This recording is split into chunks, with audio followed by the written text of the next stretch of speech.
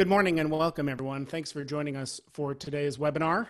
My name is Jason Bordoff. I'm the director of the Center on Global Energy Policy, professor of practice at Columbia School of International and Public Affairs. I'm really delighted for today's Climate Week event and to have all of you with us. Today's discussion is going to be focused on Energizing America, a roadmap to federal investment in clean energy that we recently released here at the Center on Global Energy Policy. And I'm really immensely proud of this report, as I think it represents the best of what we aspire to do in our mission here at the center. Academic research that produces actionable and evidence-based solutions for policymakers to our most urgent energy and climate challenges. We know innovation is key to combating climate change. We know that we're going to need a broad set of technologies to decarbonize hard-to-abate sectors like heavy industry, heavy-duty transport, aviation, shipping. We've seen tremendous cost declines in renewable energy and battery storage. That has brightened the prospect for deep decarbonization that we are going to need, but we're going to need even more. And according to the International Energy Agency, just recently in their new Energy Technology Perspectives report, half of the cumulative emission reductions needed to achieve net zero by 2050 come from technologies not commercially available today. We also know there's a very strong case for government investment in R&D because of well-known market failures that lead the private sector to underinvest relative to the social returns of those sorts of government investments. And so when you put all of that together, roughly a year ago, it occurred to me that we might have an opportunity to go big on clean energy R&D, but that policymakers would need a roadmap to do that. They would need good evidence-based research to know how to achieve that. It's easy to spend a lot of government money. It's a lot harder to spend it really well. So the question was, what does evidence and experience tell us about how we should spend government investments in innovation and where to put those dollars? And I was really thrilled that we could recruit Dr. Varun Sivaram to our team, followed by my repeated phone calls to him to come join us, and that he could come and work on this project with David Sandalo, our inaugural fellow, Dr. Julio Friedman, who's built a remarkable carbon management program for us at the center in collaboration with Colin Cunliffe and David Hart at ITIF. I really want to thank them for their tremendous work on this important project, producing such a valuable and useful report for our policy community. I also want to thank the extraordinarily distinguished energy leaders who are helping us release this report today. They'll get a proper introduction in a moment, but they are such a distinguished list. I just want to thank them for being with us. My friend, Dr. Liz Sherwood-Randall, who served with such distinction as the Deputy Secretary of Energy in the Obama administration, and also consistent with the mission of the Energy Center, brings together expertise and research on the myriad dimensions of energy, from climate change to nuclear nonproliferation to geopolitics and cybersecurity, better than anyone I know. Representative Kathy Castor, chair of the House Select Committee on the Climate Crisis, which produced an extraordinarily valuable blueprint for how to combat climate change you will hear about. Laura John Brown, known for many things, including taking BP beyond petroleum with a speech at Stanford more than 2 decades ago, and whose recent book, listen to it if you haven't had a chance to read it on the podcast I did with him, Make, Think, Imagine, explains the role of technology and engineering in solving global challenges like climate change. Also a member of the advisory board at the Center on Global Energy Policy. A huge thank you to all of you for being here. Congrats again to Varun and David and Julio and Colin and David on this tremendous report. Really appreciate all the hard work on this. Very proud of it as a product of the Center on Global Energy Policy. And let me turn the agenda now to someone who's been my partner every step of the way since almost day one, building the Center on Global Energy Policy, David Sandalo.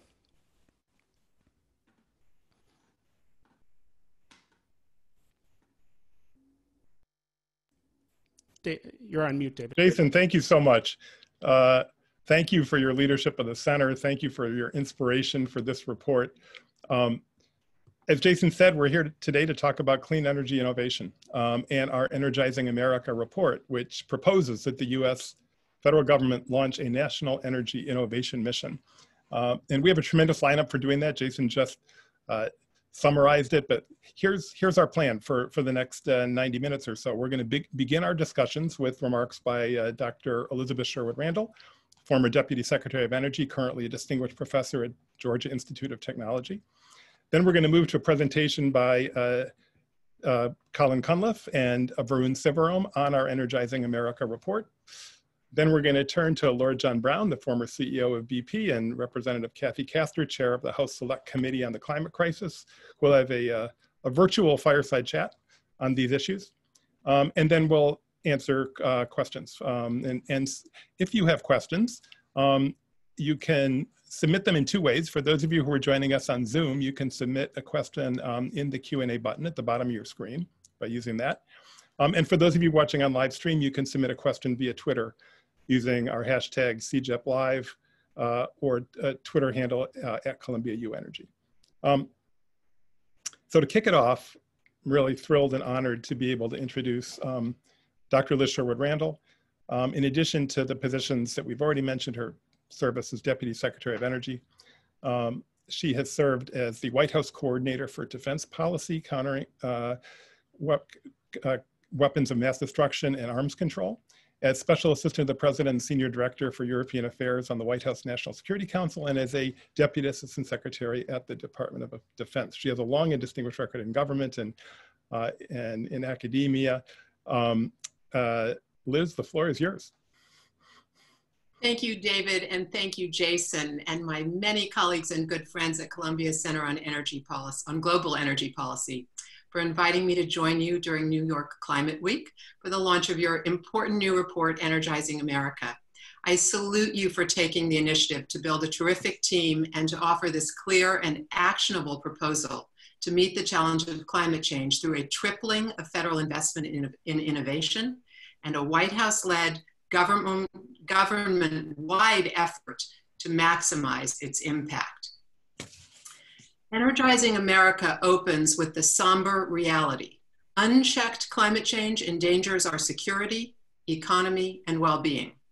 Indeed, I'm zooming in today from my California home, where the most extreme fires in our state's history have burned over 3 million acres, and we are living with darkened skies and rolling blackouts. As the New York Times warned ominously, don't think of it as the warmest month of August in California in the last century. Think of it as one of the coolest months of August in California in the next century.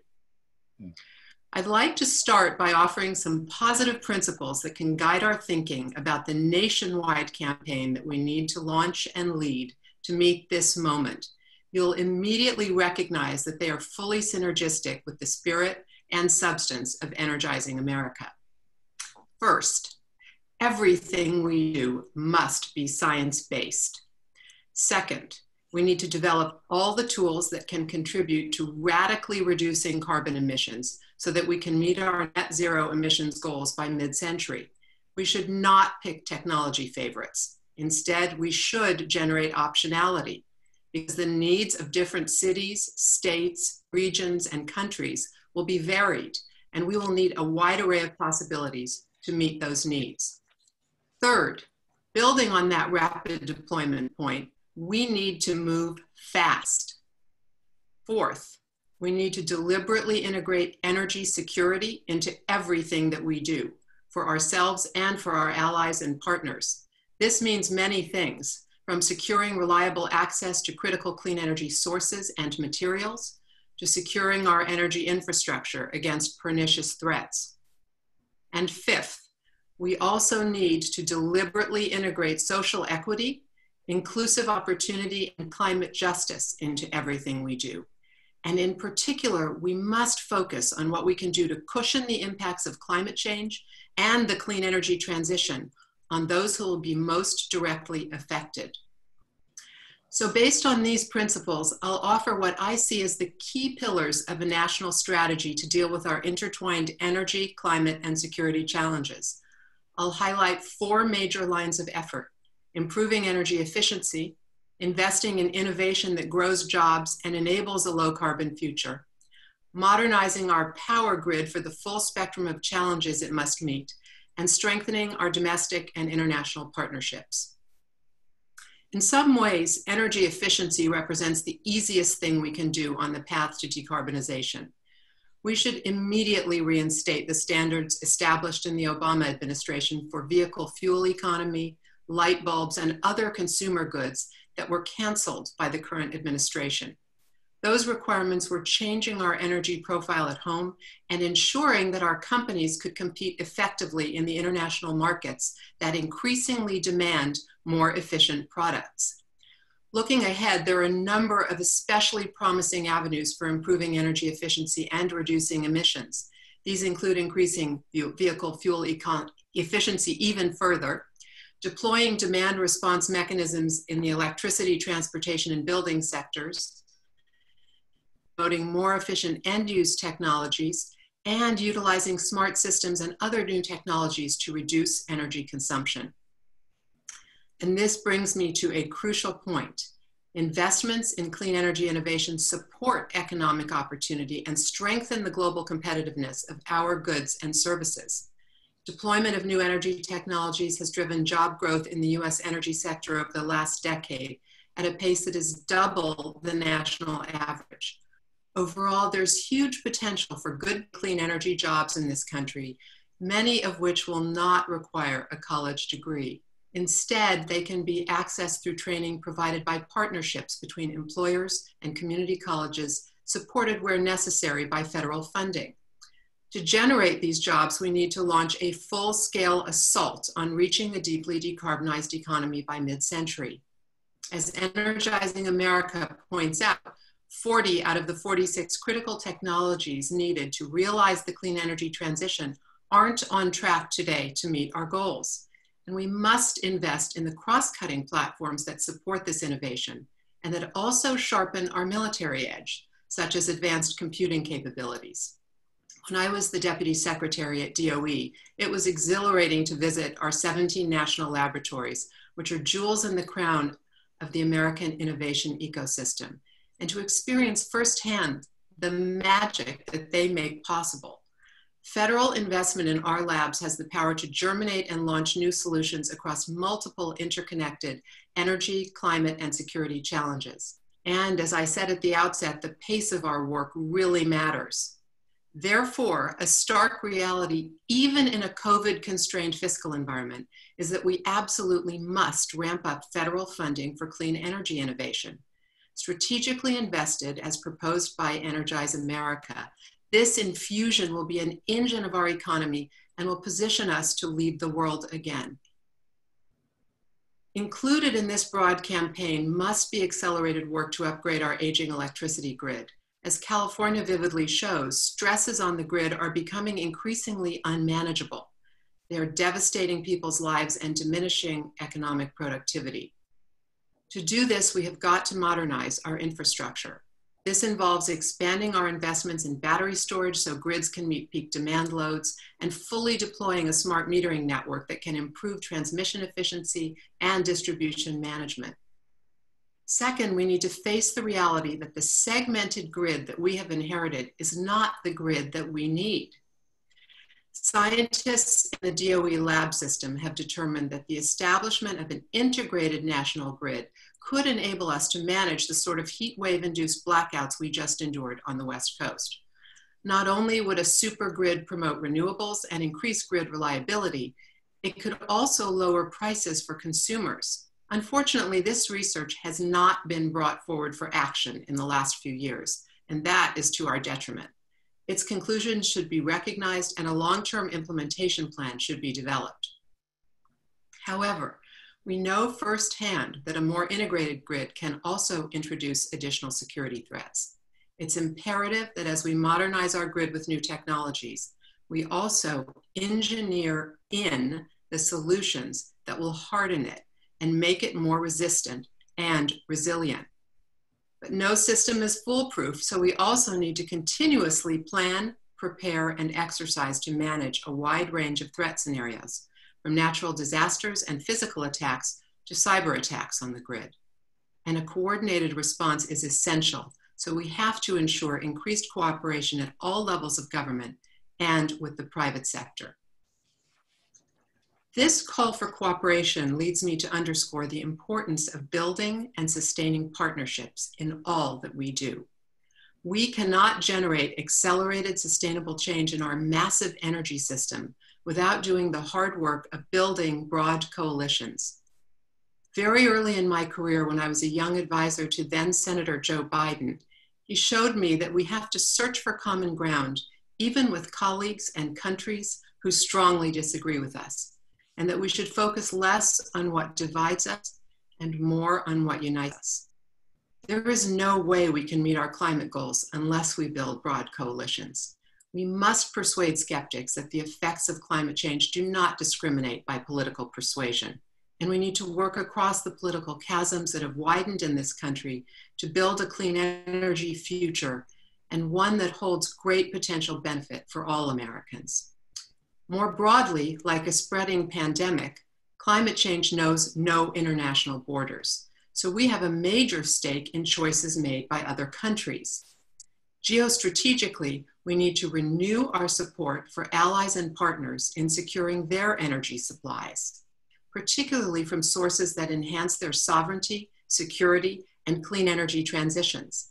And technologically, we need to bring our innovation power to the table, which is a unique American asset.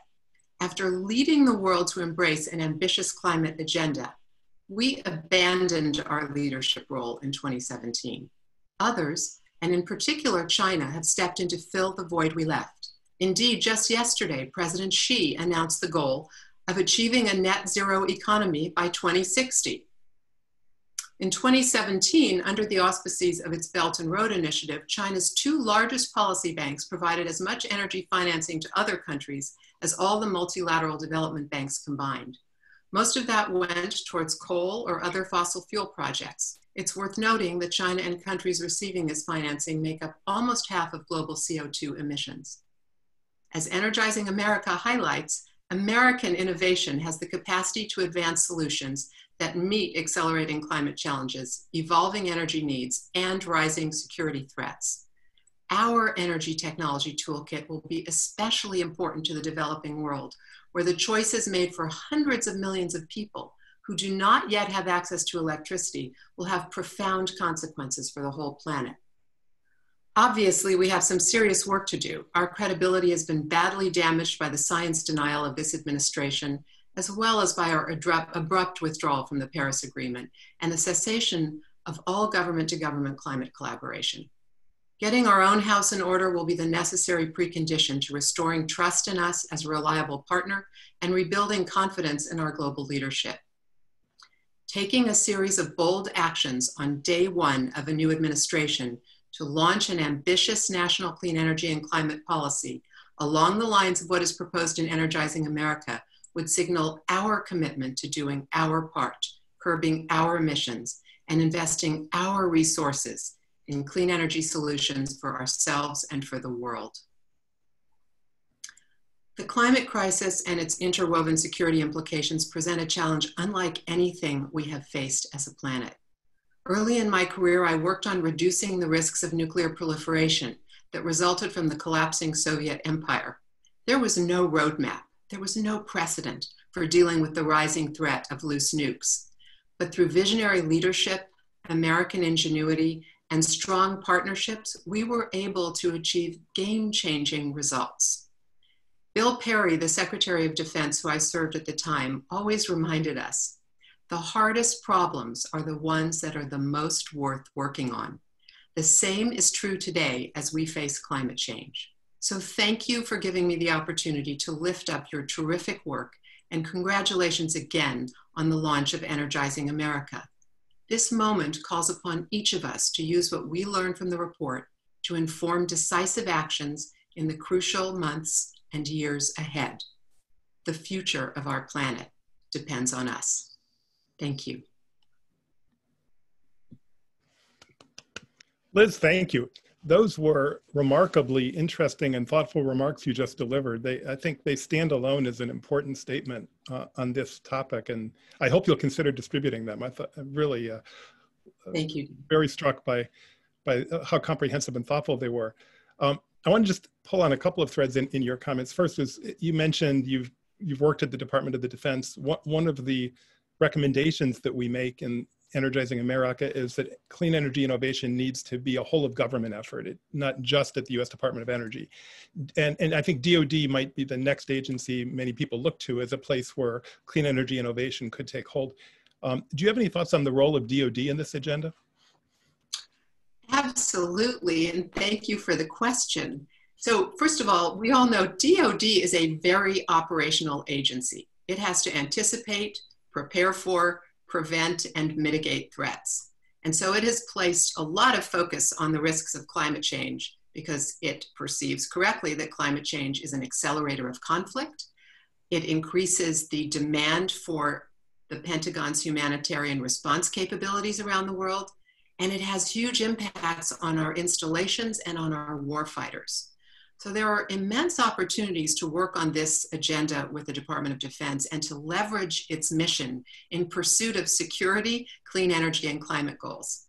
And indeed, when I was the Deputy Secretary at DOE, I led an effort to do just that with the Department of Defense. We had 4 goals.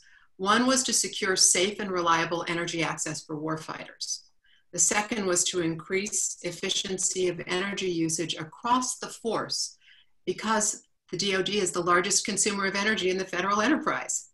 The third was to enhance the resilience of our bases and our sites domestically and globally. And the fourth, and most interestingly for the innovation agenda that you have set forth in Energizing America, is for DoD to serve as a laboratory of experimentation and an early deployer of new technologies to test and prove their value. So there's lots of opportunity that needs to be harnessed by American leadership to take advantage of the power and the capability of the Department of Defense in advancing our climate goals. Another question, you mentioned that you worked for Joe Biden many years ago, and I know you've also worked with Republican leaders for decades in Washington. I wonder, based on that experience, if you have any reflections about how they think about these sets of issues. And in asking that question, I just want to highlight that the Center on Global Energy Policy, we're a nonpartisan organization, we don't support political candidates, but we'd be remiss, given your extraordinary experience with these leaders in Washington, not to ask about how you think they think about these issues. Well, as I noted in my remarks, it's going to be tremendously important that we find common ground to stand on in this fight. I'll start with my experience of Vice President Biden, and previous to that, Senator Biden, who has a very long track record of leadership in all of the relevant categories that will be necessary for putting together the kind of comprehensive approach that you recommend. He has experience in energy security, experience in climate policy, has a long track record on jobs and growth, and of course in leading international cooperation with many countries and with many international organizations. My own experience in the most recent administration with him was observing how he led the cancer moonshot effort in the last years of his position as vice president. And there what he did at President Obama's request was to build a national effort that pulled together all the actors and potential contributors who could enable us to rapidly accelerate therapeutics for treating cancer and now other diseases and viruses like COVID-19. He put together the funding, pursued the technological innovation, the partnerships with the private sector and great universities that are necessary to make a whole of nation attack on a big problem. So I would say my judgment is that he knows how to make government work for the American people and for the challenges that face the planet. To the second dimension of your question, he also knows how to build the bipartisan support that's necessary to meet an exigent challenge like this one. And with respect to the Republicans who I had the privilege of working with when I was in government and have continued to work with outside of government, we saw great support for advancing our technologies frontier and supporting clean energy innovation. Most notable recently is that congressional Republicans have actually not only resisted Trump's proposals to wipe out the budget for the Advanced Research Projects Agency Energy, ARPA-E, but actually have increased its funding over the last few years because they know well what benefits that innovation brings to their constituents in the form of new technologies that generate new companies that create jobs and growth in the American economy and also support the transition to the clean energy future. So despite the bitter partisanship right now, I actually think it does appear plausible that with careful work, there will be more of that common ground to stand on that I spoke about earlier. That's encouraging. So one more question. You've also been a leader on diversity and equity issues, and those of fortunately gotten more prominence in the past 6 months than in years past. Any reflections on how the diversity and kind of, equity and inclusion agenda can work in harmony with the clean energy innovation agenda? Yes, for sure. I mean, the energy sector has not traditionally been a very diverse sector, and much work needs to be done on that front. I think what we know looking ahead is there will be both opportunity and disruption in the clean energy transition. And the push that is recommended in Energizing America, there's the potential for generation of many new jobs. The data on clean energy economy and job creation is quite interesting, and I would encourage people who are interested to delve further into this to look at the 2020 U.S. Energy and Employment Report for detailed information about how this sector is powering our economy. However, we know that opportunities will not be equally spread and that some regions will experience more disruption than others. And so we need to take a systems view and include considerations of potential transition impacts on specific communities in building our approach. This should not be an afterthought. It should be a part of the main thrust of our work. And a good example right now is the reality of job loss in the oil and gas country in the United States, particularly in the Southwest, which has been accelerated by the collapse of demand for oil and gas due to COVID. In a big new push like the one described in Energizing America, there will need to be a deliberate plan for supporting workforce transition, linking existing skill sets with promising technology developments. Thank you, David. Thank you again for your incredibly thoughtful remarks today, for your leadership on these issues, over many years. And now we're going to turn to a presentation on the Energizing America report. And I'm thrilled to be able to introduce my partners and co-authors here, starting with Dr. Varun Sivaram, who is a senior fellow at the Center on Global Energy Policy. Varun he's a physicist, he's an author, he's a clean energy technology expert. He's served recently as Chief Technology Officer at Renew Power, the largest renewable energy developer in India. He served in state government and city government. And as lead author of this report has done just a remarkable job, and I want to thank you for all your hard work and leadership in pulling this report together, Varun. I'm also thrilled to introduce Dr. Colin Cunliffe, who's a senior policy analyst with the Information Technology and Innovation Foundation in DC, works on clean energy innovation, previously worked at the US Department of Energy, and has served on the Hill as well. He's also a physicist, so you're hearing presentation from two physicists today.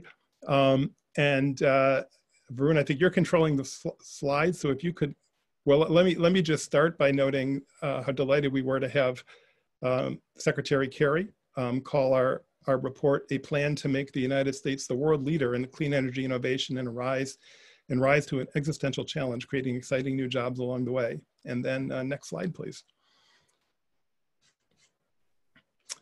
So back in the 2007-2008 period, there were a couple of reports that were very influential and widely read on this topic. One of them on the left there is called Rising Above the Gathering Storm.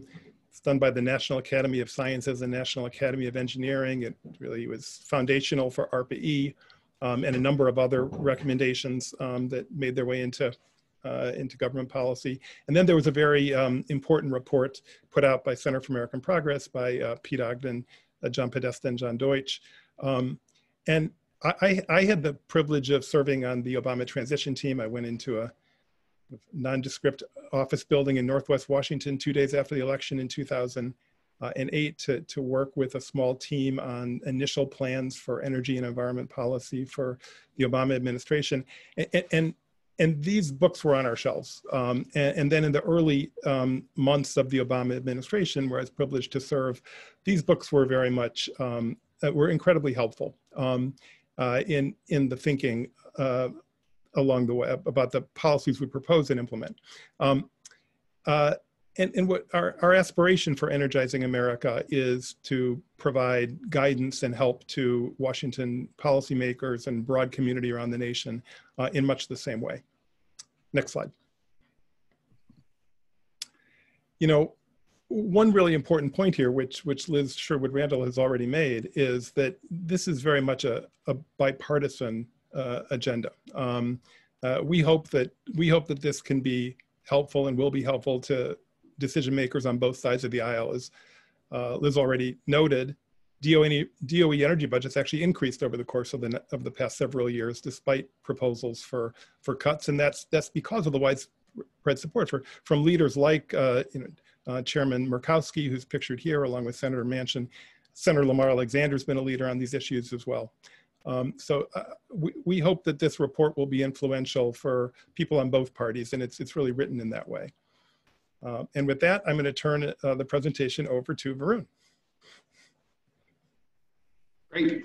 Thanks so much, David. And I am so excited to do the global launch today of Energizing America. And we've been so lucky, David, to have you as a co-author with your deep experience across transitions and senior levels of the administration. And I also want to thank Dr. Sherwood-Randall for your amazing remarks to kick us off and give us a broad overview of all the benefits of energy innovation across national security, energy security, economic competitiveness, and climate change. About a year ago, as Jason Bordoff mentioned, he recognized this gap, that there is an overall vision that needs to be set, as well as a set of granular details if we're going to really go big on energy innovation. And without that overall roadmap, we very well could have political momentum dissipate, even though we have this amazing bipartisan push for energy innovation. And so ahead of the election, as soon as I moved back from India, as the pandemic hit in March, we got our great co-author crew together, and we've sprinted for about 6 months to put together what has now become a book-length publication. And here is the full volume. You can pick it up on Amazon, or you can download it for free on the link that you should have just gotten in your Zoom chat. And so that was the goal. This volume aimed to fill this gap of a high-level roadmap and granular details for how we ramp up energy innovation funding. Now, Energizing America has two parts to it. The first part of the volume talks about why it is the case that we should be investing in energy innovation. And we have a storied history in the United States of national innovation missions that have delivered life-saving drugs. They've spawned Silicon Valley and the internet, among other revolutions, and they've put a man on the moon. Now it's time to elevate clean energy to the same order of magnitude as some of these other missions, health, defense, for example. And there are two critical reasons that I'll mention here on this slide, confronting climate change and boosting US competitiveness. But Dr. Sherwood-Randall also told us several other reasons why energy innovation is so important. And that's why we came up with this target of $25 billion by 2025. Now, the target, again, is not enough. We need a ramp, a roadmap to get there. And as you'll see, we'll talk you through how we achieve this ramp to $25 billion across agencies, across topics, et cetera. That comes in part two. Part two of the volume is how do we actually achieve this? It's a roadmap for a national energy innovation mission. And don't worry about reading the small print on this slide. We'll walk you through each detail. But overall, there are three components to the National Energy Innovation Mission. The first component on the left is that we think we should organize the innovation mission around 10 technology pillars. These 10 address critical decarbonization needs, and unfortunately, some of them are just underfunded today. Now, we give dozens of detailed granular initiatives across these 10 technology pillars, but policymakers shouldn't lose the forest for the trees. And so the middle column here, 6 strategic principles enable policymakers, the next administration, Congress, to monitor the ramp over time, over 5 years, and make sure that we're hitting some major high-level targets, like diversity in topics, or research performer, or federal agency. And then the third column says the 100-day plan, the action plan for hitting the ground running so we don't lose this amazing political momentum and seize this window.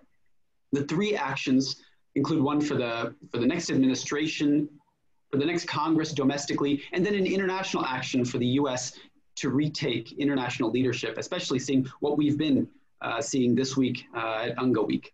So with that, I'd love to bring in my colleague, Colin Cunliffe. As you heard, Colin is a master at understanding these budgets. I can count on one hand the number of people who understand energy appropriations funding as well as Colin. And I'll also say that Colin is a recovering theoretical physicist, so smartest guy in the room. Let me hand it over to you, Colin. Thanks, Varun. I appreciate that. So I'm going to dive right in. I will begin by laying out the need to elevate clean energy innovation as a national priority and make the case for increased funding. So you can go to the next slide.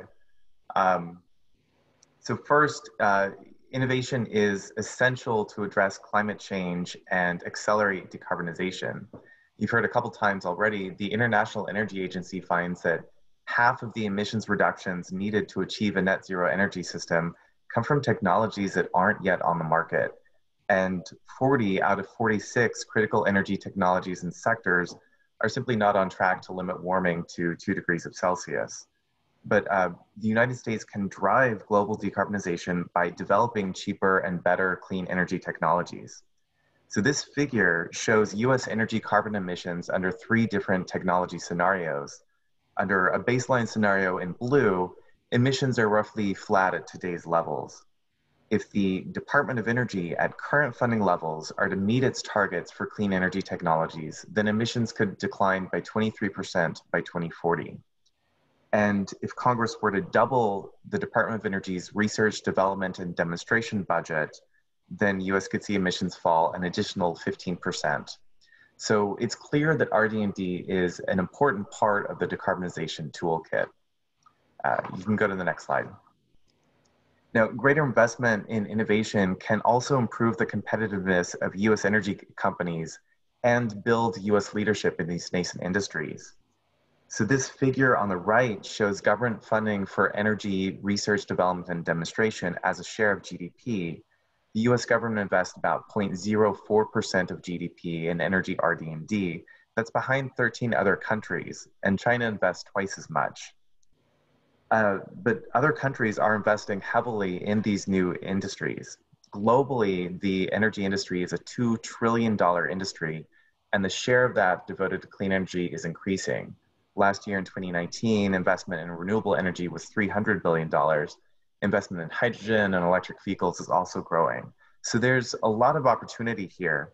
And the United States still has one of the best innovation systems in the world and is well positioned to lead in a range of these nascent industries in digital energy systems, carbon capture, and advanced nuclear.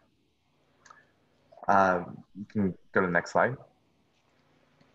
Now, private investment is also essential, but the private sector can't make the needed investment on its own. So on the left, you see early stage investments in clean tech companies. It's been growing in the last 3 years, and it surpassed 1.5 billion in 2018.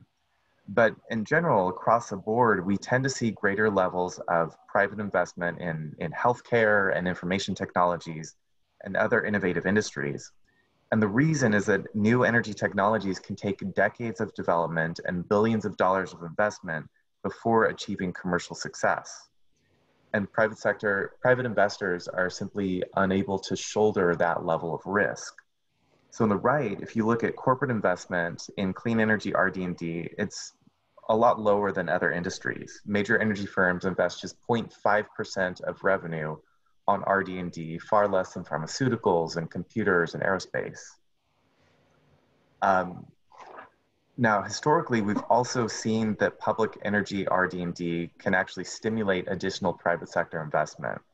So in other words, every additional dollar that the federal government invests encourages private sector investment. And that's part of the reason why many private sector leaders are pressing the government for more support for innovation. Next slide.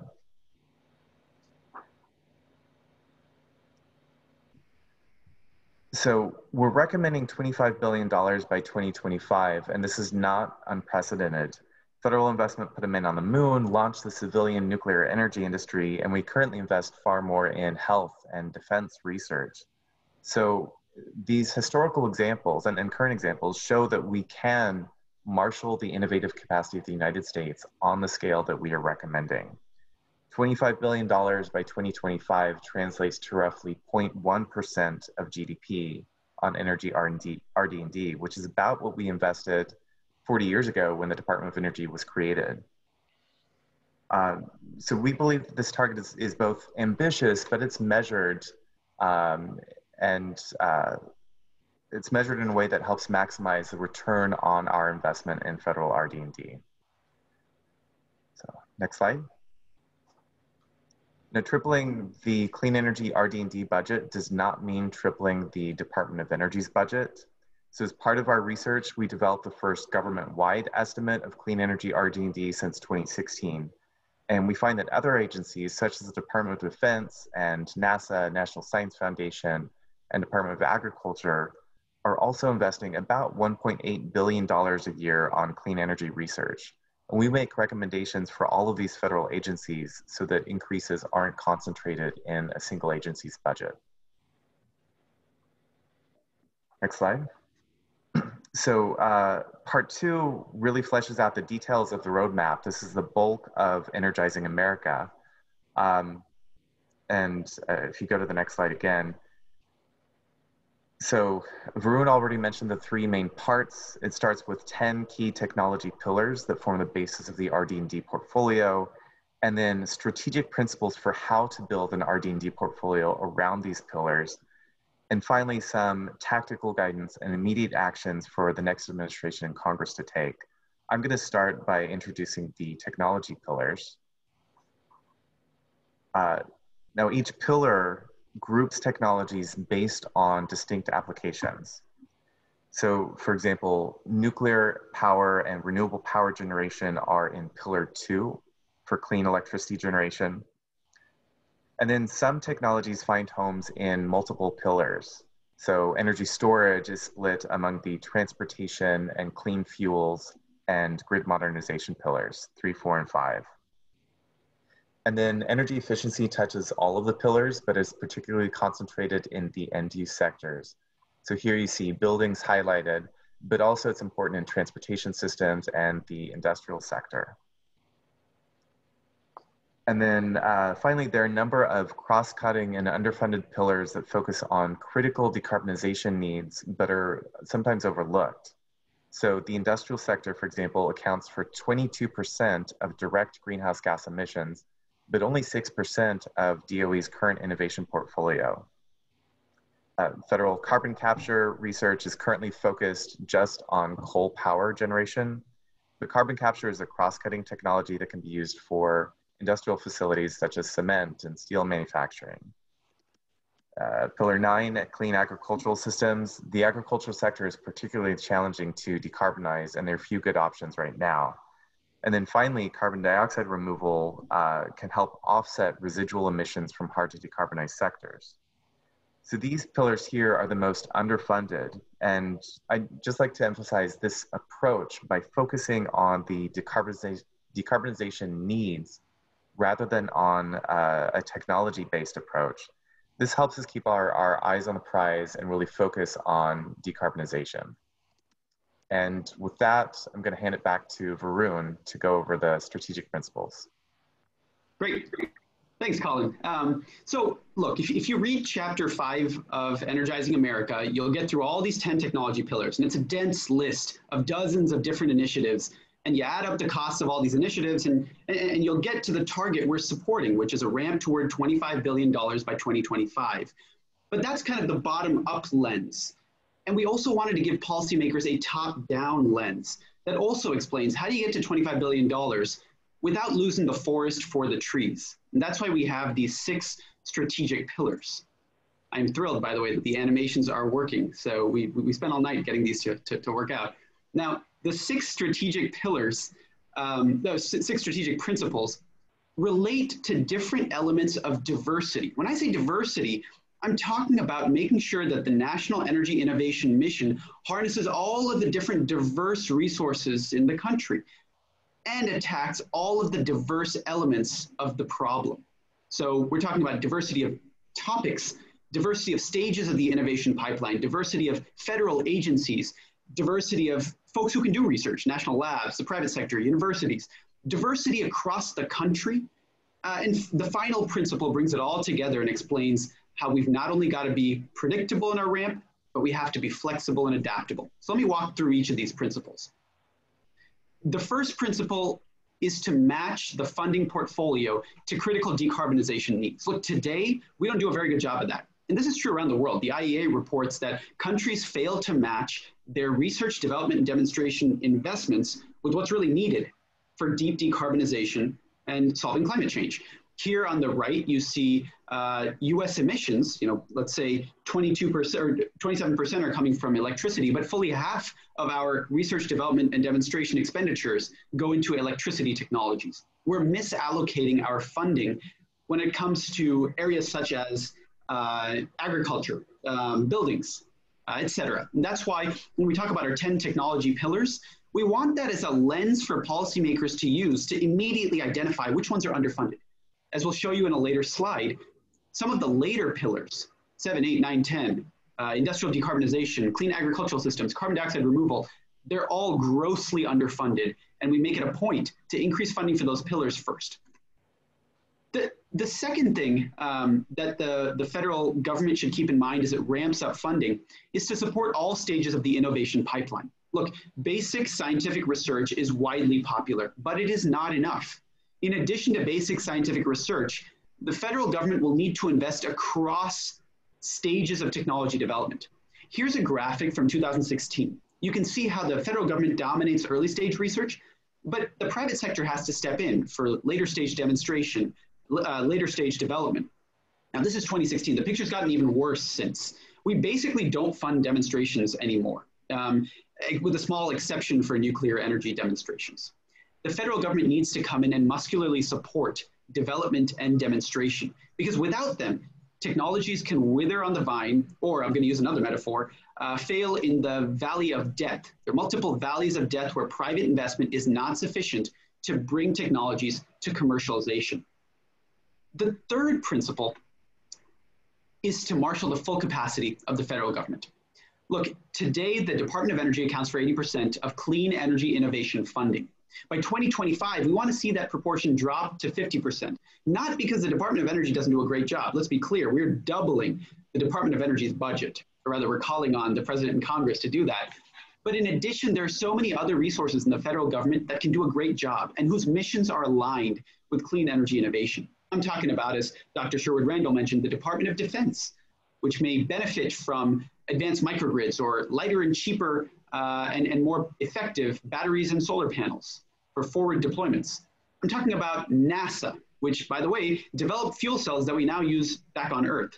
I'm talking about the National Science Foundation, the US Department of Agriculture for that clean agricultural systems pillar. By 2025, we want to see the $25 billion target met by over a dozen agencies using the complementary approaches of the federal government. For example, the Department of Defense is very good at leveraging later stage private sector support for demonstration, testing, and evaluation. And that complements the Department of Energy's focus on earlier stage research and its focus not on the private sector, but on national laboratories, which are the crown jewels of the US research ecosystem. That brings me to the next principle, which is we want to use not just the national laboratories, which dominate today's energy innovation funding, but also get resources and investment toward the private sector and to universities. Look, in the case of the Health Innovation Mission, from 2010 to 2016, NIH funding underpinned every single one of the 210 life-saving drugs that the FDA approved. That's an incredible example of how the federal government can partner with universities to achieve commercializable, end-use inspired research. And in addition, there's a wealth of research showing that the private sector, private firms, do very well when the government intelligently invests in private innovation. For example, SBIR grants have led to companies being more successful across rates of patenting, publication, and further revenue. ARPA-E has proven its success in terms of rates of patenting. So the United States, when it launches this National Energy Innovation Mission, shouldn't pursue a monoculture of just funding one kind of research. It should fund a range of research across a range of entities. The next principle is to partner with state and local governments across the country. This figure from the Energy Futures Initiative, and let me give my thanks to Secretary Moniz and his amazing organization for all the research they've done. The Energy Futures Initiative has chronicled or cataloged all of the clean energy investment activity happening around the country. These are innovation clusters, and we should be fostering diverse clusters in communities all over the country. It's important for inclusive economic growth, as Dr. Sherwood Randall mentioned, And it's also important for just harnessing the different comparative advantages of the United States. And to do so, the federal government needs to partner with states. Today, only a couple states, California and New York, have the resources available to really invest in energy innovation. All 50 states should be doing this. And finally, I'll mention that we need to be predictable. Energy innovation has stalled in the past when funding was unpredictable, when funding was cut, for example, in the 80s. And that's why we've laid out this roadmap. And Chair Castor, who's going to talk to us in a moment, has laid out a potential target of $35 billion by 2030 in the House Select Committee report. And I think that's fantastic. We need long-term predictability for research to happen apace and for technologies to really come to market. But we also need to be smart and adapt the individual priorities to what's working. That's why the federal government needs to develop the capability to really monitor the innovation outcomes from the investments it makes to protect taxpayer dollars. All right, I've got 3 minutes to walk you through the 3 immediate actions, because a 5-year roadmap is all well and good, but we'll lose that political moment unless we have immediate actions to hit the ground running with for the next administration and Congress. There's a reason we put this out right before the election. Let me talk through them. Number 1, the first immediate action is for the president to launch the National Energy Innovation Mission. This is an example of a presidential policy directive that the president should write in the first 100 days of office, launching the mission, committing to a funding target of $25 billion by 2025, and creating a White House task force that will convene agencies from across the federal government, remember over a dozen have to contribute, and speeding implementation and coordination. Now, the president will also need to submit a budget very early for FY22, and that's where Congress comes in. We urge Congress to pass a budget for FY22 that immediately puts us on the path to $25 billion. And we've done some of the hard work to get us there. What I'm showing you here is increases in funding across each of the 10 technology pillars. As you'll notice, the most underfunded pillars today, like carbon dioxide removal, get the highest proportional funding increase in FY22. Energizing America has a funding roadmap for FY22 all the way to FY26, and all of that is in the massive appendix. And thanks a lot to Colin for preparing it. And then finally, on the international stage, it's important for the US to reassert its leadership. Look, this week, China shocked the world with an amazing net zero target. Now, who knows if there's any fine print to it, but the United States needs to get back on the international stage. Paris is a great first step.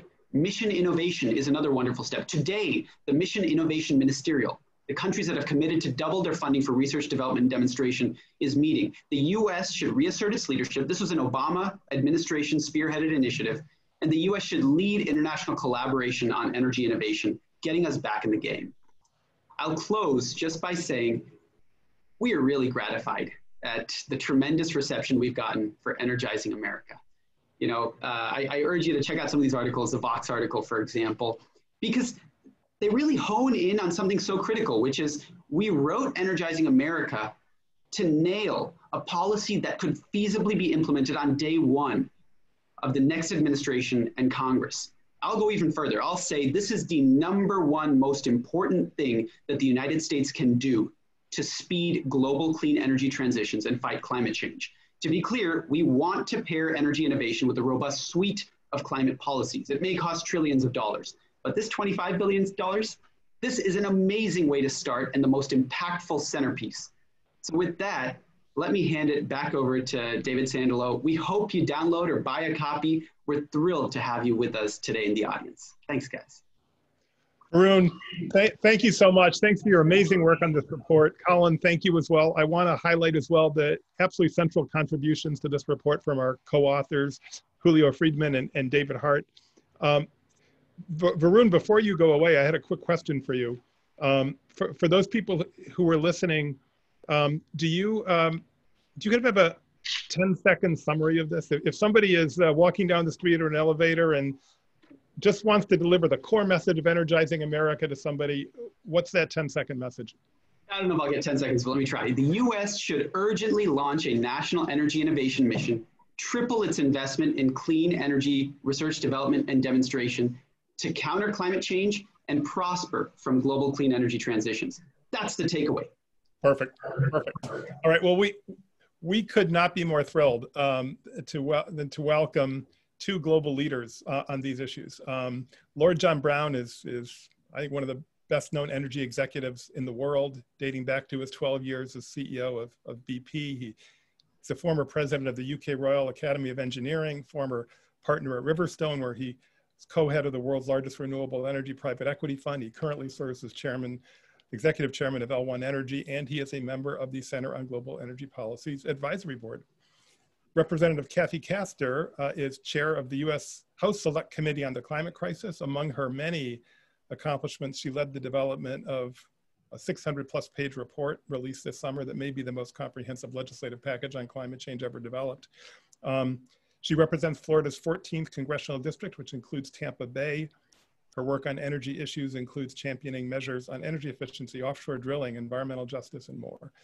We're thrilled to welcome both of you, and Lord John Brown, the floor is yours. Thank you very much, and good morning, good afternoon to everybody. It's a great honor to be here with Representative Castor, who has agreed that I can call her Kathy, which I'm very pleased about. I'm particularly keen as well to say congratulations to the Center for the extraordinary report on Energizing America, which I know will make a very big difference, not just in America, but globally. Now, Kathy and I are going to have a conversation, but I think the most appropriate thing to do is ask Kathy if she could talk a little bit about her work on the climate crisis in the House Select Committee. So Kathy, over to you. Well, thank you, John, and thanks to everyone at the Columbia Center on Global Energy Policy. I am thrilled to be here and to be discussing the Energizing America report, because it comes on the heels of our Solving the Climate Crisis report that we rolled out here on Capitol Hill at the end of June. And our reports are in sync. There is a growing consensus about how we move forward in tackling the climate crisis. I encourage you all to go and read our report as well at house.climatecrisis.gov. You will see many of the same policies laid out, but our action plan says that we've got to reach net zero as soon as possible, no later than 2050, the science tells us. Our report's been described as the most detailed and thought out plan that has ever been part of US politics, but it's a great report, but now it's time to enact it into law. And in the House of Representatives, we are moving significant portions of that package, trying to get the US Senate to negotiate with us. In fact, just today, we'll be debating a new clean energy package, but the scope and scale of what we need to do is great, and we don't have much more time. So I'll look forward to talking about the provisions on clean energy R&D and what we need to do to energize America. Kathy, thank you. Perhaps I could start then by a very simple question. We've had a lot of targets in the past, mission innovation, for example, set clear targets, and we haven't met them. So in some ways, I have to ask you, what's different this time? What can we do to make sure that these great pieces of work actually get delivered? Well, I think the fires across the western part of North America, the ramped up hurricane season have caught everyone's attention, but we need sustained advocacy here at the national level. I've been gratified that many states, local communities, academic institutions have been in the lead, but that's no substitute for a broad and ambitious national policy here in the United States of America.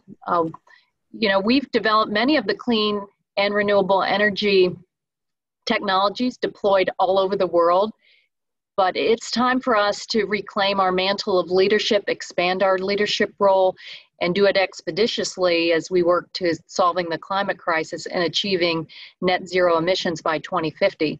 But we need the private sector to help with that, to help build an equitable and just clean energy economy and press the federal government do so. Press this Congress to act in a bipartisan way so that it is long-lasting and actually written into law that can't be rolled back from administration to administration. So let me follow up a couple of points if I can. First, there's been a remarkable number of fires and hurricanes. We've run out of the alphabet already, which is a pretty remarkable thing. And I guess also that we're all deeply concerned and very sad and mournful about the impact on our health of COVID-19. Do you think all of this, when you take it in sum, might accelerate or decelerate the investment thrust in the climate crisis? Yes, John, you're thoughtful in raising COVID-19 in this global health pandemic for a number of reasons. We know now there was a Harvard study, preliminary, that said that if you have COVID-19 and you come from a disparate background and environmental justice community, you're more likely to suffer serious consequences and a higher mortality rate. So that's one wake-up call. Then there's the global competitiveness issue and the need to, as Vice President Biden says, build back better. What a better starting point than the clean energy economy, strengthening our supply chains, grabbing hold of the opportunities for the clean electric vehicles, the cars we drive, the buses our children ride to school, investments in transit, all of the cutting edge technologies that historically have started in the United States of America, but we're falling behind a little bit. So that's why this report is so important. It does provide that roadmap for when and how we need to invest to solve the climate crisis, but really to come out of this economic catastrophe driven by a global pandemic. I think that remains a really important point in our advocacy, to say that COVID-19 should not set this back, but actually rather accelerate what we are doing to solve the climate crisis. Can I ask you about also the private sector? Obviously, the private sector is the motor in the end that makes it all work. They deliver. What else can we do to make the private sector take more risks in this area and spend more money in R&D and innovation in new energy technologies? Again, it's a very weak amount of money. Well, I heard loud and clear from the last panel, and it's written throughout this important report about what federal investment can do in partnership with entrepreneurs and businesses here. And we have to do that. Yes, it's when you compare the amount of research investment dollars out of the federal government in the health sector compared to the energy sector, there simply is no context. And then bring in defense. If we can replicate what we're doing in health and defense in the energy sector for R&D, helping those businesses get through the valley of death, we will be on a better pathway to solving the climate crisis. And you will see innovations, patents, job opportunities explode. And you know, this younger generation now, they're hungry for those opportunities. They want to be part of the solution. I have a great faith in this younger generation. They're going to press us to make this a reality. And so, do you think that the traditional old, what I think people now would call the old economy, oil and gas companies have a role in this? Do you think they should be encouraged to invest in this area or not? You bet they do. We want oil and gas, fossil fuel companies, we want them to become clean energy companies.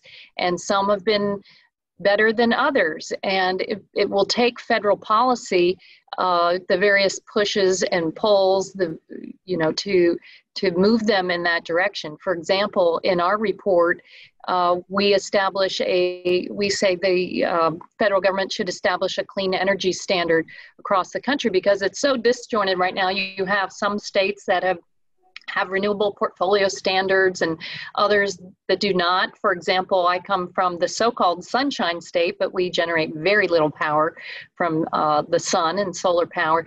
And we think that can be a very important tool now, a goal to help move energy companies to become clean energy companies over time. And I think also your point about successive generations wanting to be involved in this. I have a sense that maybe to coin a phrase, people are more keen to work in Palo Alto than they are in the Permian Basin. And so it may just be something which is really important for companies to think through. Can I? But we envision these clean energy jobs and opportunities all across the country, especially in communities that need them. If you look at some of the old coal communities, they are looking for what is their next economic development opportunity. And we know as we energize America, we've got to construct the modern grid. We've got to build the macro grid and get the renewable resources out to homes and businesses. That's going to provide enormous opportunities for jobs, not just in construction, but technology and energy innovation, energy efficiency. And I think that I think it needs to be communicated more. We need a little more hope in America today. And forgive me, I completely agree with you. It was a turn of phrase rather than a point of geography, I think, that I was using. Can I turn to the question of incentives? I think everybody's used to talk about carbon trading as a very important tool and technique. And then suddenly, everybody started talking about carbon taxes, which was Baker Shultz's report, for example. And now we're back to carbon trading. What's your view? What should we think of as policy here and why? When you look at the Biden platform or you examine our Solving the Climate Crisis report or the Senate climate report that has been released, a carbon price is barely mentioned, and there's a reason for that. It's not a silver bullet. I think everyone has come to the conclusion, and when businesses, I appreciate they're now actively calling for a price on carbon, and I understand it's at the center of what the EU is trying to do. So, but here in the U.S., we definitely need to level the playing field, just like businesses have to pay to have the garbage collected from their facilities. Polluters should have to pay for the cost of their pollution. And it's not fair that hardworking people are kind of bearing those costs right now. So, and let's just say, especially communities of color and working class and low income communities, they often bear a disproportionate impact. So putting a price on carbon, in our report, we recommend, yes, it is an important tool, but everywhere there is a carbon price in the world, there are also complementary policies like renewable energy and energy efficiency targets and standards. So in the United States, state renewable requirements should be coupled with federal tax incentives to help drive clean energy deployment. The debate about carbon pricing has driven climate solutions over the past decade. In our report, we wanted to make clear that it will take a variety of policies to address the climate crisis. It's a comprehensive problem and it requires a comprehensive solution. Again, it's not a silver bullet. So more of a systems approach between policy, regulation, and financial instruments of some sort. Yes, and it can be an important revenue stream for all the investments in clean energy that we would like to make. When I come back, obviously we've spent, everyone has spent an enormous amount of time talking about the climate crisis. First about climate change, now about climate crisis. And somehow we've never quite pushed this over the line. What do you think will be different this time? We've mentioned one thing, which is people's local senses that the weather has changed, the hurricanes are taking place, there are wildfires in and around big cities in California. What else do you think it takes? What changes the real push to get this done?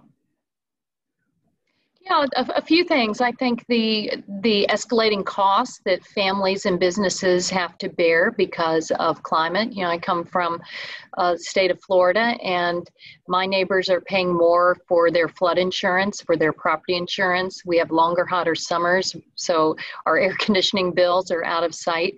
With coastal flooding, and it's not just limited to coastal areas, these extreme flood events, people are having to pay more on stormwater, or it's flooding out the crops of farmers in the Midwest. So people understand now that there is a significant cost to inaction, and we've got to turn this around.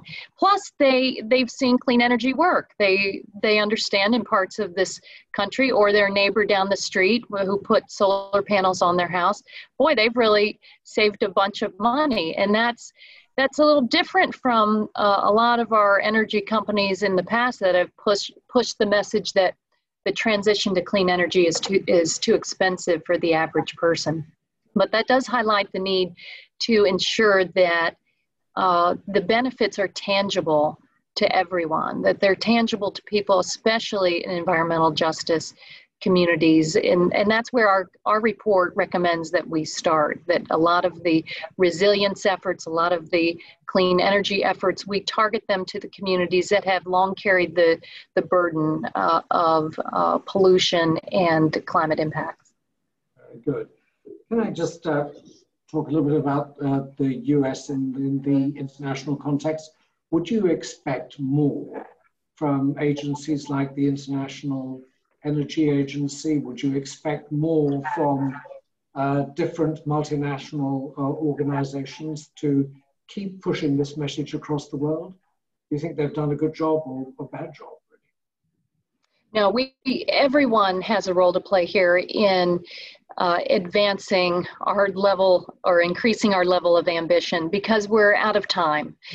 Here in the United States, we've waited too long to take the kind of ambitious steps that we need to reduce carbon pollution. So now in our Solving the Climate Crisis report, we have probably the most extensive provisions when it comes to resilience and adaptation because we've waited too long. So we can't wait any longer. We need the entire international community. We need the United States of America to reclaim its leadership role. And I know that's top of mind for everyone here, 40 some days away from the election. The Paris Climate Accord, the United States' commitment to the rest of the world will go away if we reelect the president and don't take a turn here. But I see all across this country, people are ready. They know that what we need to do, and thank goodness for a report like Energizing America, where they do provide a roadmap. It's doable. It's not pie in the sky. We just need to act. So let me ask you my final question.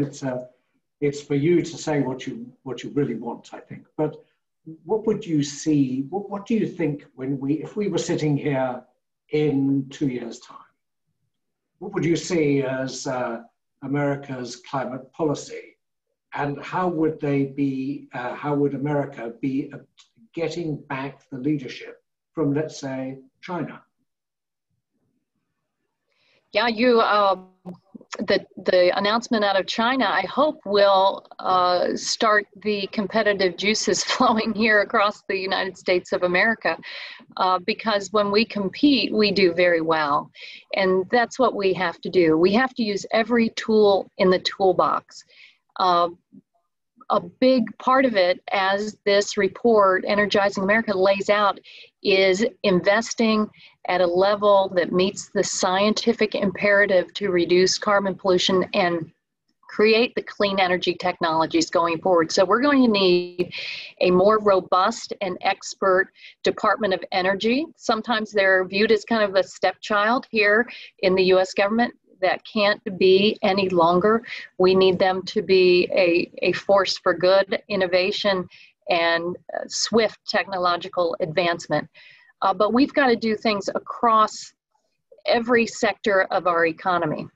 We've got to harness our tax policy in the right ways, not doubling down on dirty fuels of the past, but look forward. We've got to empower our farmers. We've got to protect our public spaces, our public lands and offshore waters, and rather than exploit them, turn them into places we sequester carbon and create new clean energy solutions. We've got to ensure that we do this in an equitable and just way, with fair labor standards, with attention to our environmental justice communities, not just attention, but make sure they are at the table every step of the way. And then the transportation sector, I think, is very exciting, because we can put a lot of folks to work, expand the job opportunities, especially in the Midwest part of the country with our new electric vehicles, the supply chains, and then improve the public health. I think COVID has shined a light on the fact that our public health infrastructure in America is weak. Our supply chains are weak, and now we're in the middle of a pandemic that's affecting the air we breathe, or our respiratory systems and the air we breathe will be more important than ever. Those are a few of my hopes. That's very encouraging, Representative Castor. Thank you very much for such great answers. I think I now hand it back to David. David. Thank you. Well, thank you, John Brown. Thank you, Kathy Castor, for those remarkably rich comments, and what a great discussion. We have literally dozens of fantastic questions in the queue and 13 minutes to get to them. So we're not going to be able to do all the really insightful questions that came in justice, but we also have some very distinguished leaders in the audience, and I just want to pick out a few of their questions. Starting with Admiral Denny McGinn, thank you very much for joining us. And Admiral McGinn asks about public-private partnerships, which is a topic that you touched on, Lord Brown and Representative Castor, in your dialogue. But I wanted to throw the question to you, John, on public-private partnerships, and with your deep experience in this sector, what are your thoughts about how governments can best engage the private sector on this agenda? So they are, of course, very important. And the key point is picking them at the right time in the development of anything. Early on, taking full risk from the government, and then moving through different types of partnership. I saw that in the semiconductor industry from my first hand. I see it all over the world. I think it really is essential to get this going. And you can see it developing already. Some things that can be made already by industry, such as EVs and advanced propulsion, are things that are happening now and need a limited amount of partnership. There are other things which needed partnership at the beginning and now fully fledged outside. And some things, as I think the report says, things like CCS, CCU, all these complex things, big risks. We know how to make all the bits in this technology. As an engineer, I'd say we can engineer it, but you wouldn't want to see it if we did. It'd be very expensive and very clumsy. So we need to get it all sorted out and find out. And that's a very big risk. That needs a public-private partnership of some sort. Thank you. Well, Kevin Leahy writes on a different topic. He says, over the past few decades, a good part of the US innovation capacities have not been focused on energy. can anyone discuss why they believe we still have the technical capabilities needed to make big changes? Varun, I see you nodding. Any thoughts on that? Yeah, and Kevin, thanks for joining. It's a terrific question. Well, first of all, Energizing America is a call to increase investment in order to build capabilities in energy. But beyond that, we also start from a great foundation in energy. We have the crown jewels of the energy research ecosystem, the national laboratories. We also have a bunch of adjacent industries. The United States is a leader in machine learning, for example. We're a leader in digital energy products. And we have other strengths. We have the largest number of pilot projects on carbon capture and sequestration in the US. We have the world's most valuable car company. So there are a lot of great strengths that the US can build on as the world's #1 science and technology superpower. And I think if we invest this $25 billion very intelligently in the different technology pillars for energy, we'll best leverage our competitive advantages. Liz, I know you manage the national lab system. Any thoughts about the technical capabilities in the national labs today? Well, they're phenomenal and they have enormous surge capacity. One of the reasons we invest in our labs is not only what they do today for us, but what they will be able to do in the future when we need them to do it. And they are poised to take advantage of two things. One is renewed leadership. I mean, I tried to be diplomatic about it, but I noted that some of the work that has been done in our labs has not been brought to light by the current administration. And there's a lot more to be said on that. There are scientists just waiting to have the opportunity to bring forward the work they have been doing to the benefit of the American people and the world. And the second thing is they do need strategic funding. They need leadership that sets goals, guides them in terms of deciding which labs play the leading role and which play supporting roles, which ones should maximize their competitive advantage in one arena versus another. There are a lot of different missions, as we've discussed, on the technology front, which need to be advanced simultaneously. But let me add a very important point, which is the imperative of supporting a pipeline of STEM brains. So we see in our ecosystem of laboratories a big retirement wave coming at us. And we need to be investing in the young people who will power our future by contributing, whether it's in our laboratories, in our great research universities, or in our private sector, to the challenges of the future. And we can't do it unless we train them to be capable of engaging the science. I mean, Varun, our brilliant young scientist part of this project, is a good example of the kind of young person we need to multiply, because we need so much talent to tackle the challenges that we face on this front and many others. May I just add, I think in my experience too, it's so important to have a target out there and a consistent plan to get there, because it takes time to build people, equipment, ideas, and the management processes. That's really important. You can't chop and change here.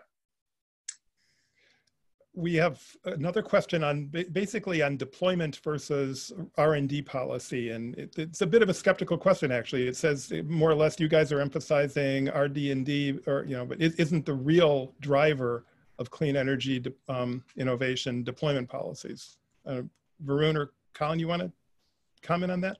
I'm going to take a really quick stab because this is super important. We have a whole box on this, box 2.1, which says there have been a range of econometric studies that try and disambiguate the effects of deployment and learning and R&D on the cost of technologies. And the surprising result is that R&D is by far the most important driver of cost reductions, both in the early stage of a technology as well as in the later stage. And so you cannot miss out on research development demonstration and just hope that, if we build something enough, it will get cheaper over time as we have learning and economies of scale and we get better at building it. No, you absolutely have to invest in innovation. And failing to do that is going to lead us to a cul-de-sac. That's my 20-second response. I think Representative Castor made a very good set of points on this matter. Yeah, and Representative Castor, do you see kind of political momentum possible on these policies? Deployment policies? I do. I think there is a lot of bipartisan discussion on innovation. I would like those discussions and the dialogue to turn into actual votes and support for the appropriations bills. That's where you all come in. All across the country, we need business leaders to press policymakers here in Washington no matter their party, to invest in R&D, and that means investing in our businesses. And that means also the complementary policies that come along with training the workforce, investing in our research universities, in our grad students, in the National Science Foundation to make sure that that pipeline of talent, and it goes all the way back to K through 12 education to make sure that the STEM classrooms are filled with the best and the brightest in teachers and professors too. So I know Columbia's out there, you're ahead of the game, but this needs to permeate everything that we're doing all across the country. Yeah, and I should note that at Columbia, of course, we're deeply committed on, it's core to our mission in educating the next generation. It's core to what we do. Jason Bordoff somehow manages to teach 1 or 2 courses a semester while running the Center on Global Energy Policy. Not sure how he does that, but it's absolutely central. And Varun, I just want to note that that was an incredibly thoughtful answer. And Jason, you can correct me, but I think that was the first time we've ever had the word disambiguate used in an event of Center on Global Energy Policy, and incredibly well as glibly as well. Dan Ferger asked a really interesting question on reorganizing the Department of Energy and other federal agencies in order to accomplish this mission, and whether our report recommends reorganizations. And I'm going to start with an answer and then turn to the other authors. I'll say this was actually one topic on which we had some disagreement within our author group. And I was probably the most skeptical end. My experience managing federal agencies makes me very cautious on reorganizing. It takes a lot of time and energy. And so I think it should only be done with a clear vision of what the outcomes are and what the goals are, recognizing that it's going to take a lot of resources to reorganize. But there were others who were, I think, more gung-ho. But so we have kind of a qualified answer on this, saying we should look at it hard. But I don't know, Varun or Colin, would you want to add anything to that? Yeah, well, David, I fall into your camp. I'm skeptical given the amount of energy and political capital it takes to reorganize the department. I think there might be some small scale reorganizations that could help the department more effectively do large scale demonstration projects, or that could enable greater interagency collaboration. But yeah, in general, I want to do the minimum necessary. We're down to our last few minutes, and I want to give each of our distinguished speakers a chance, if they'd like to, just to say some final words, and then let Jason close it off. I just want to say thank you to everybody who's participated in this. It's really been a great group of co-authors, a great team that's been working on this. This session is going to be available online. It'll be posted online, and let me just turn to start with you, John, to see if you have any final thoughts, and I'll turn to Kathy, and we'll just go quickly down the screen that I'm seeing, ending up at Jason. My summary is that great brains, great money, and great track record applied to an extraordinary existential challenge will solve it. We will solve this, but we have to be consistent and determined. And I very much hope, I very, very much hope, that what people see around them, and as Kathy and I talked about, and their health as well, says to them, this is a very important thing, and it requires my attention and my support. I'd love to see that happen, and I'd love to see it happen in America, of course, but also in Europe, in India, in China, to name but 4 places. Thank you. Representative Castor. Well, thanks, Columbia Center on Global Energy Policy. This Energizing America report comes at a critical time. I love that it is in sync with our Solving the Climate Crisis roadmap as well. So gosh, we have all these roadmaps. Let's just start down the road and get there. But we're completely in sync with you about the need to raise public investments in clean energy innovation, and that we need to broaden our national energy innovation mission, making sure our research universities, national labs, entrepreneurs benefit from a tripling of the energy R&D budgets, and focus on deployment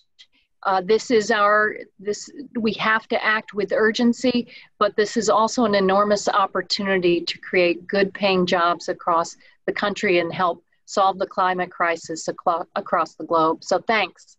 Thank you. Thank you so much for all your leadership on this. Varun. Great. I just want to say a note of thanks. This was a real team effort. You see all three co-authors here, but we're really missing Dr. Julio Friedman, Dr. David Hart, two tremendous co-authors. Dr. Sherwood Randall actually deeply influenced this publication, and we thank her for her feedback and guidance. Jason conceived the project, and the whole team at Columbia, I'm talking about Lori, Caitlin, Artelia, Jesse, and many more, were so instrumental. And thank you, Chair Castor and Lord Brown, for joining us today. We're really thrilled to have you. Liz. I'm going to briefly go back to that last question about reorganization, having served both at the White House and in the Energy Department. What I believe we need to have is visionary leadership at the top that drives progress in the federal government and across our nation and throughout the world. We can't do it unless we have that leadership in place. And government needs to work like a well-conducted orchestra. And we need to inspire our states and our cities to come along, and our private sector to work in collaboration with us, and the world to join us again. That will make this possible, as Lord Brown said. Thank you to each of you. What a delight it has been to participate in this conversation. I look forward to going out and doing everything I can to create the context within which the goals you have set forward in Energizing America can be implemented. Thank you, and thank you again for your remarks today. So thoughtful and interesting. Colin. Yeah, so I've been busily scrolling through the questions, and I've tried to answer all of the questions that have come up, but I have not gotten to everyone. So first, just I apologize, and feel free to email me email me your question and I'll respond. But I'll just conclude by saying that the United States has launched these national innovation missions on the scale that we're recommending previously for the Apollo mission, for the Manhattan Project, and it's time to do that for climate change. We've shown we can do it before, we need to do it for climate change now.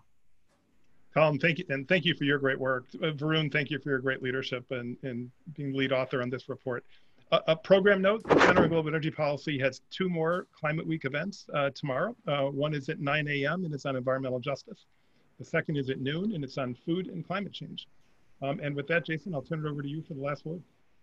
Thanks. Well, I just want to say thanks to such a distinguished group of speakers for joining us, and congrats again on such an excellent report. And just echo what Chair Castor said. We're out of time, and the carbon budget is finite, and you've had decades of inaction. And unlike local pollution, you sort of pollute the river for a while. When you stop, eventually it kind of can clean itself up with some remediation. That's a lot harder to do for climate. And so we need urgent action, and the 2020s needs to be the climate decade. I think there's broad agreement on this Zoom about that. Maybe not as much in our political discourse as there should be, but I do want to emphasize what's come across, I think, in this conversation too, which is really regardless of your views on that question and climate change. There's no doubt that clean energy technologies are going to be a rapidly growing part of the energy mix and a huge economic opportunity. And we see what other countries around the world, China and others, are doing to lead in that area. And so I really hope there can be broad bipartisan consensus that investing in energy innovation and making sure America can lead in that regard is something that we should do as a nation, and is going to be in the country's best interest, both for deployment, but also I'll give another shout out to Varun, because he talked about the need for R&D and innovation as well as deployment. And one good example of that is the book over his shoulder right now, which is Taming the Sun. And a good example of what that looks like in one technology, which is solar, where we not only need deployment, but we need more innovation as well. And that's true across the board. I'll also echo what Liz said about the need to develop a pipeline of talent, more people like Varun and everyone else on this call. And we're, of course, doing our part with that here at Columbia University, where in addition to all the work we're doing at the Center on Global Energy Policy, Columbia is announced it's building the first climate school in the country, the first new school at Columbia in 25 years. And we have an event as part of Climate Week later today with some of our colleagues there to talk about the wildfires, and with climate scientists who are studying the role of climate change in tragedies like that. So it's been a tremendous week. We have, as you heard, two more events tomorrow. As a formal partner for Climate Week NYC, thanks to you all for joining us. And we hope you'll join later this evening and also join us tomorrow. Again, the full video of all these events will be available on our website. Today's webinar, just one of a series of events we're doing this week. And if you missed any of them, you can find them online. Thank you all again for your hard work on this report. Thank you, Chair Castor and Lord Brown and Liz for joining us today. Thanks to all of you for tuning in. Enjoy the rest of your day.